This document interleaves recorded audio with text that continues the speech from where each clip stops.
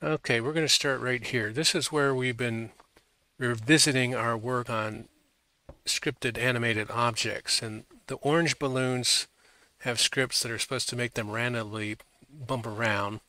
And the red balloons are neutrally buoyant, and the blue balloons are supposed to be slightly buoyant and float. So occasionally the orange will bump into something, and you'll see you'll see them react.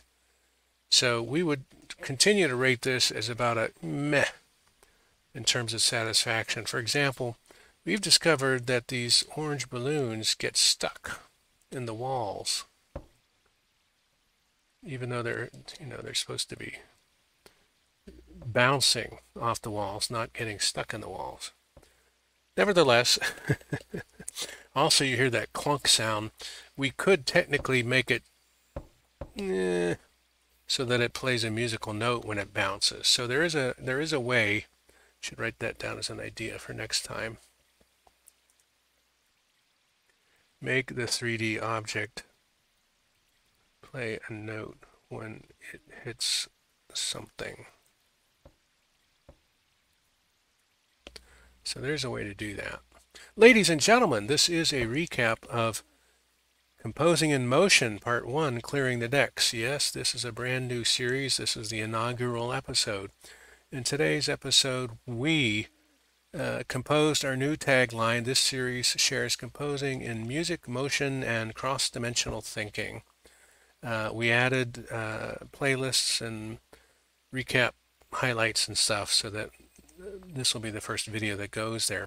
We also spent some time double checking our pentatonic parallel scales checklist and confirmed that as of our most recent series, we have now composed new work in all 8 scales in last year and this year in the series to date. And we've had 5 composing series to date so far that we were live streaming.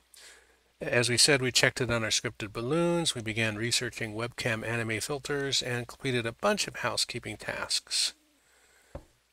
So our ideas for next time are to, these 3 chord areas here still have extended chords that can be added to them, and then we could also add chords to the regular C minor major diatonic scale, and then we could begin composing in those sets of 4 scales as part of this series.